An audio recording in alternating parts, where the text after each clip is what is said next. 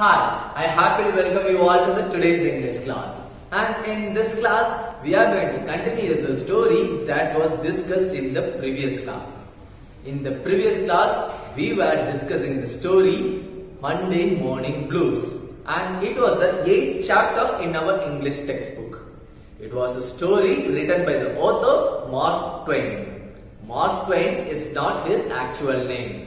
The actual name of the author is Samuel Langhorne Clemens, shortly called as Samuel Clemens. He was the author of the story.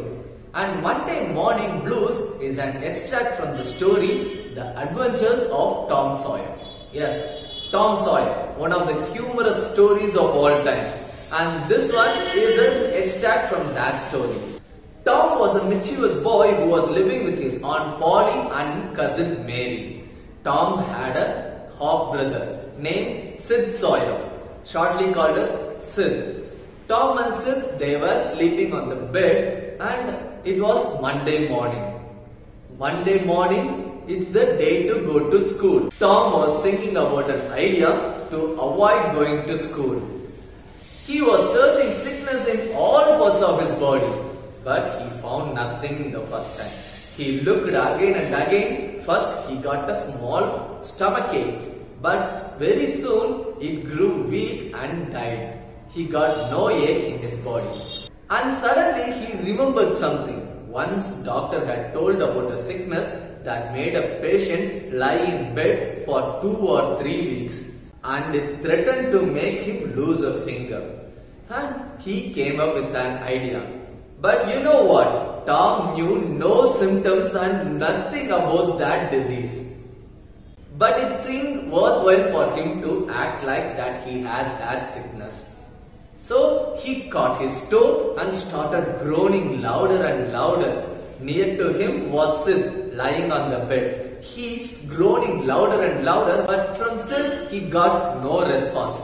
So Tom was resting for a while and then started groaning louder and louder, and this time Tom got really irritated. So Tom shook his brother up and told about his problem. After hearing continuous groaning from Tom, Sid got worried and he took his clothes and went down to call Aunt Polly. He told everything that happened to Aunt Polly. And Aunt Polly, she fled upstairs with Mary and Sid. Aunt Polly fled upstairs. Her face grew white. She was nervous and lip trembled. She was really worried about Tom. But she knew about Tom really well. Tom always would do this. And she reached Tom and said, Tom, what's the matter with you? Oh, Auntie, I'm dying. What's the matter? What's the matter with you, child? Oh, Auntie, my toe is rotten. It is completely decayed.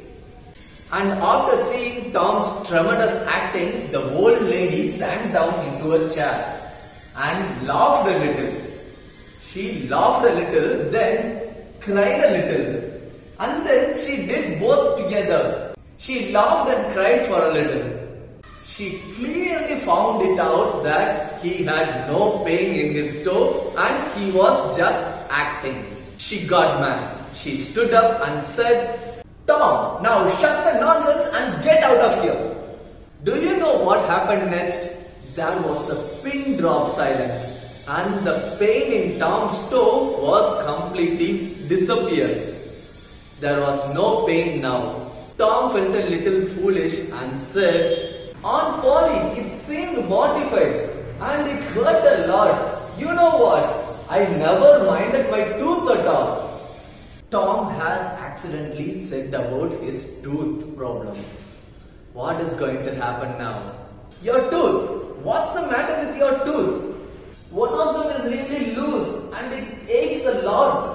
There. Now open your mouth and show me that tooth. Well, your teeth is loose. But you are not going to die about that. Maybe get me a silk thread and a chunk of fire out of the kitchen. Get me a silk thread and a chunk of fire out of the kitchen. Aunt Polly asked Mary to get fire and a silk thread. Yes, she is going to pull that tooth out. It is going to be really painful for Tom. Tom was so afraid. He said, "Oh, please don't, auntie, don't pull it out. I don't have pain now. The pain is gone. I never would say even if I had pain."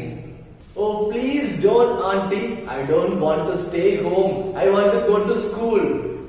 Aunt Polly has found it out. The entire act was to stay home. Aunt Polly said, "Oh, you don't, dear, don't you? So, all this row, all this act was because you thought you would get to stay home and go fishing? So this entire act was to stay home and to go for fishing?" Tom, I love you so much, dear, but you are trying everything you can to break my heart with your mischievous acts. Mary brought the silk thread and a chunk of fire, and Aunt Polly was ready to pull the teeth out. Aunt Polly tied one end of the silk thread to Tom's tooth and the other end to the bedpost. One end of the silk thread was tied to Tom's tooth and other end to the bedpost. Now, Aunt Polly got the chunk of fire. Closer to Tom's face. Tom was afraid and pulled himself out. Tooth was hanging on the bedpost. Now Tom had no idea. His only choice is to go to school. We all know it really well. All sufferings bring their rewards. The suffering of tooth being pulled out had its own reward. Tom had his breakfast and went to school. And there, every boy he met became jealous of him. They were jealous of Tom Sawyer because the gap in his upper row of teeth allowed him to spit. He was spitting in a new and attractive way. So every boy he met, they became jealous of him. And that's the happy end of our story.